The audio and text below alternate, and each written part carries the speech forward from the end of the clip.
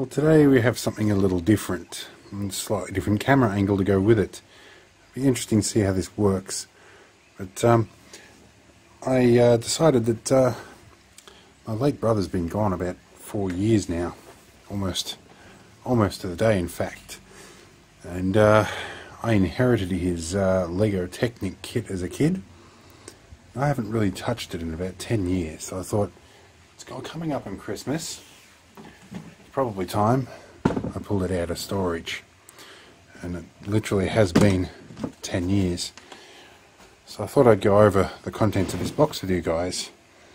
And for some reason there's a floppy drive lead in here. No, that's an IDE lead. So that can go. And some of this stuff's some vintage stuff that may or may not be available these days, so it'll be interesting. So I thought I'd just go over the contents with you guys, and maybe I might make something as well. So this is a very old power control box with a forward reverse switch, polarity switch. I'm not sure what the inside of this is going to look like. Judging by that rusted screw, I don't have good hopes. Let me see if I can find a screwdriver. My good old Stanley kit. I usually buy a set of these whenever they're on special. I'm never without a screwdriver. Now let's see here. Someone like this should be about the right size. Let's have a look here and we'll see what we can get. It's a very, very rusted screw. Let's have a good look here. And there's a rattly sound in here. I'm hoping that is not going to be corroded terminals falling loose, but let's see. Well, most certainly there's been some corrosion in here, so that is probably going to be a restoration job. I'm not going to try and use that right now. I'm just having a preliminary look, see what we can do. So now this I remember from my childhood. This is a motor driven unit, and both of these drives are geared together. And if I recall correctly, these can pop out and there are multiple drive controls. So this is where you would stick one of the normal X-shaped shafts through here. If there's one kicking around in here. So yes, and there we go. It does actually, they are geared alike. If I can turn this around so we can see. But I think there might be a worm drive involved in this too, because they're not turning freely. And some of the very old connector styles that you're probably not used to seeing with these. So that one has been around as long as I can remember. And I can remember back to being about 5 or 7 years of age. So that makes it getting on to almost 30 years now, maybe 29, 28, but it was probably a few years old then. So I'll retrieve my screwdriver. And a battery cover here, that's interesting. This is a slightly later model battery case, which again has a slight bit of corrosion, but not too bad. Designed to take a 9-volt battery this time, unlike the C cells of the previous one. What else do we have here? This is an interesting little modification. This has got my brother written all over it. So it looks like there's been a power input. And this looks like a heatsink. I'm betting I'm going to find a 78 or a 9 regulator in here. Or a 79 or a 9 if it's the negative version. He might have stripped it out of a power supply. And computer power supplies use the negative rail regulators. This feels like it may have been glued in as well. I don't like using screwdrivers on these, but this one is a little stiff. What do we got here? Well, this well could have been a modification that I did. This will be interesting. We have here, yes, that's definitely a regulator. It's a 79 series package, or no, 78 series. Let's see if we can see on the camera under the light here. Now I might have to look myself. Let me find an external light source here. This one should do the job. Alright, let's see. It is an LM7809C. So that's a 9-volt regulator. Usually good up to about 28 volts input. So that's Very nice to see that in there, but some of you guys are probably screaming at your screen that it's sacrilege and that we've destroyed a classic. Well, it may have been me, it may have been my brother, I really don't know after this many years. And apparently it was a challenge to fit that back on here. So let's reassemble this. But I have my brother's children coming around to visit over Christmas, so I figured it might be about time we brought out his old Lego collection. His son is actually particularly interested in this, so we'll see how we go. Now, there's a good long length of cable on here. This looks like figure 8 streaker cable, but it's grey in keeping with the theme, I guess. And what have we got on the end here? On the end of that we have a small 12 volt 200 milliamp plug pack. Well, we can probably increase the current on that later. We have a piece of some Cat 5 wired into this, obviously to make a bus bar. And we have some of the more modern connectors. They're interesting. Then some power systems in here. Well, at least that lead is largely original. That's nice. Oh, we have the monorail stand. Now that, I believe, probably came from a mate of mine who has a monorail set, and we accidentally traded pieces quite a bit. Oh, now this I remember. We've got pneumatics and the little pneumatic valve. Let's see if this still functions. Oh, it does. Hello. Probably use a little bit of lubrication there, but and I have the reservoir tank for it as well.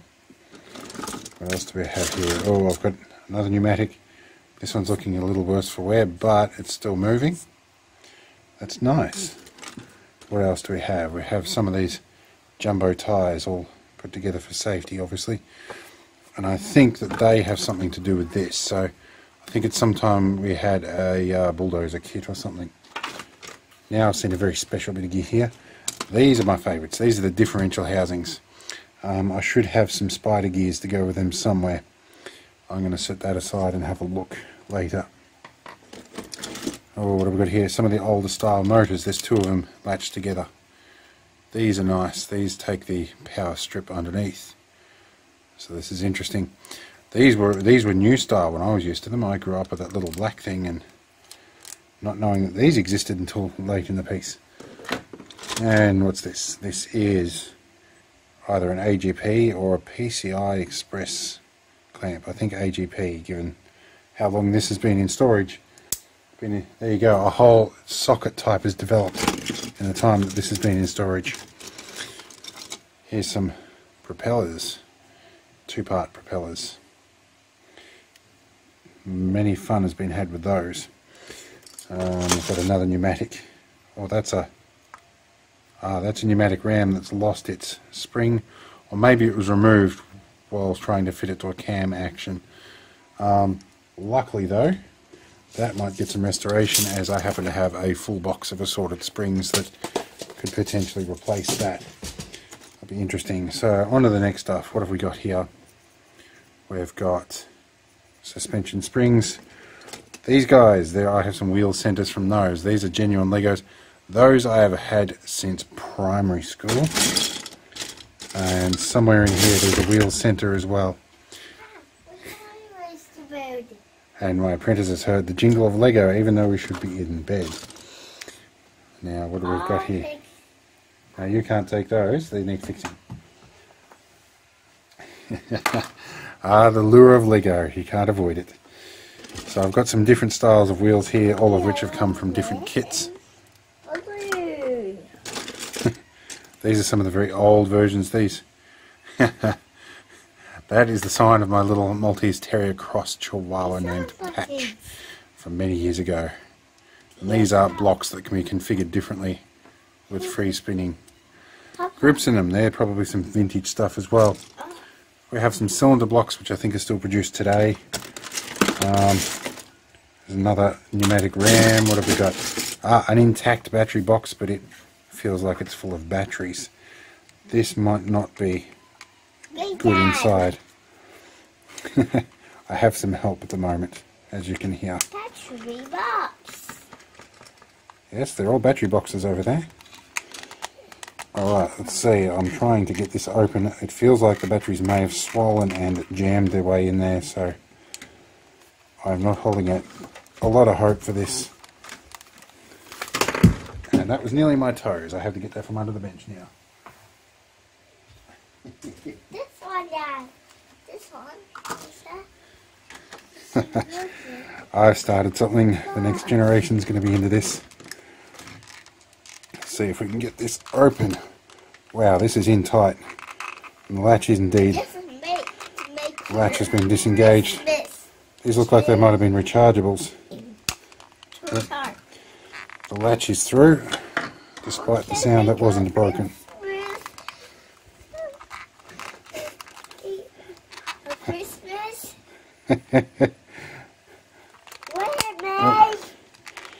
Oh, this is not feeling very good, I have to admit. I see what's going on here. I'm going to have to open that later, because I think this is jammed from a battery bulging. So let me see here. There's something definitely very wrong in this corner, so that is a project for another date. Let's continue looking through here. What else do we have? The sound of childhood. Oh, the intersection for a motorbike. Now this is probably one of the oldest pieces in here that I recognise. It's a little windscreen. Don't recall what it was actually from. What else do we have? Oh, a no-frills AA battery. From Franklin's Supermarkets. Well, that has been around a year or two. Okay. Oh, here's a NiCad battery pack. 1 amp hour. I have a sense that somebody might not want to go to bed soon. Well, here's a rack and pinion steering column.